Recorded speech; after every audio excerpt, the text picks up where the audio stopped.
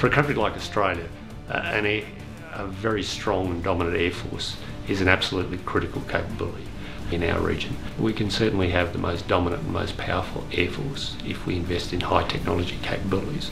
Growler should give us the tactical edge to get the very best out of the current systems that we've got and for them to work together better. The Growlers really complement our air combat capability. Our legacy fighters, our Super Hornets and our JSFs, they'll all be a lot more lethal when you have a Growler up there in support. To win a battle in the air, on the land or on the sea, you've actually got to get control of the electromagnetic spectrum, and that's what Growler's going to do for us.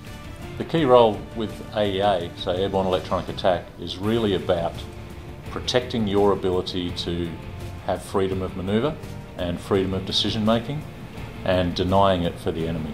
We get to leverage the decades of experience that the US Navy has got in electronic attack that we just don't have in Australia, and so we can try and leapfrog up to that level of capability as soon as we get our aircraft delivered. Plan Jericho is about actually integrating all our platforms so that we can share information, but it's also about innovative use of the new platforms that we've got.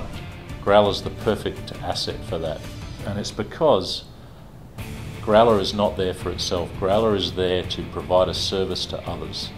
So we call them protected entities. We'll be able to talk better, we'll be able to share information better, and we'll be able to, affect our enemy a lot better. It's going to change the game for us, and it's pretty exciting for us. When we have the Growler capability, we really do have a full spectrum force. In many respects, it's the final piece in the jigsaw puzzle for the Royal Australian Air Force.